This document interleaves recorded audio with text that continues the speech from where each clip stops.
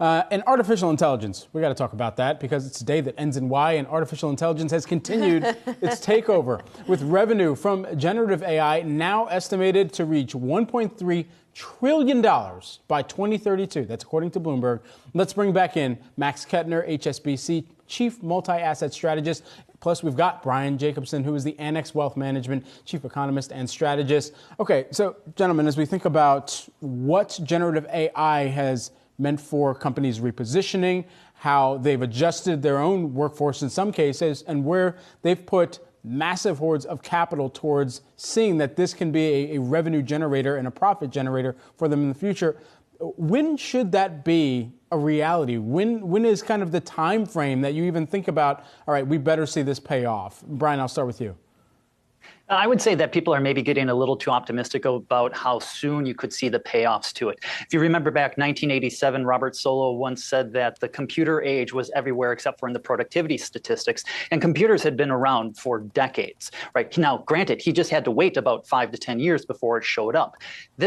AI is probably going to play out over a faster time period, so we don't have to wait decades, but it is likely to be playing out over the course of years. I'm just a little concerned some companies are going to jump on the AI hype wagon here and talk about what their AI strategy is, even if it is probably completely irrelevant. There's a risk of over-investing in it for many companies.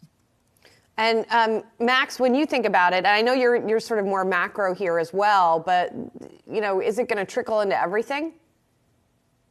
I mean, to be perfectly honest, the way our jobs have changed is already dramatic, right? In research and in the analysis function. I remember, when I started this, people were talking about, oh, have you seen what company X is saying? And therefore I'm making, predictions on the whole economy on this sample size of one.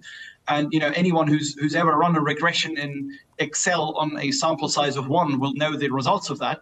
Nowadays, I have a team of data scientists around me, and I ask them, what 10,000s of companies are doing, and then millions of sentences in earnings calls, and you get that, and you can really leverage that for your own analysis already, and that's already leveraging quite good results. Now, I would agree with what Brian is saying. There is perhaps a little bit too much excitement in the near term.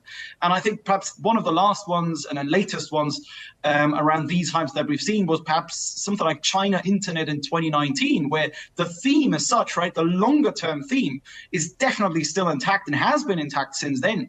But valuations just becoming a little bit ahead of themselves, the stocks perhaps rallying a bit too much, and perhaps also, companies going into that theme where it's not as relevant as we think, and perhaps that is actually, running the risk of diversifying away from some of those core businesses where they really shouldn't be doing that. So it's really perhaps the hype of it in the last couple of weeks and months becoming a little bit too much in terms of the pricing, in terms of the valuations. But the story as such, I think, is really something that will be playing out over the next 5 to 10 years. We're taking a look at some of the big tech companies that have mentioned AI on their call.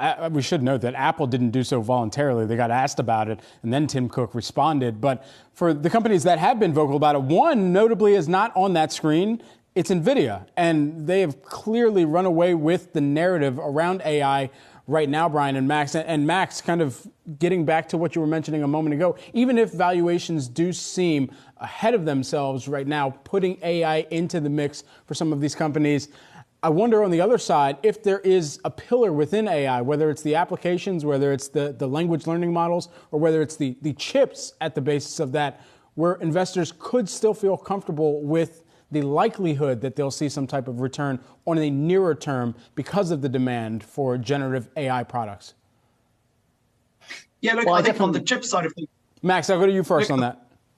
Sorry. Look, on the chip side of things, I think the problem with the chip cycle, of course, is that it's not just hinging and not just dependent on the AI side of things, but it's also dependent really on the global cycle, right? Let's remember that the chip cycle is a highly, highly cyclical business.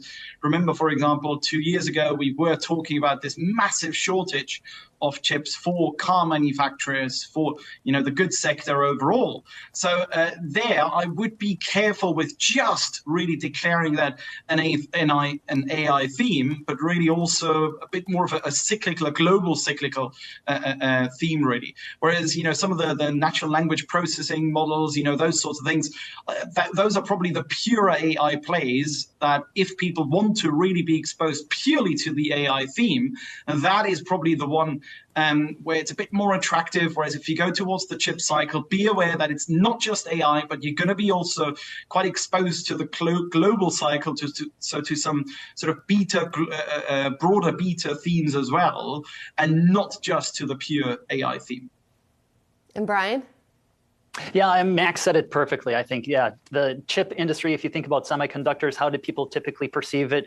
Is that it was almost like a low margin, very cyclical area.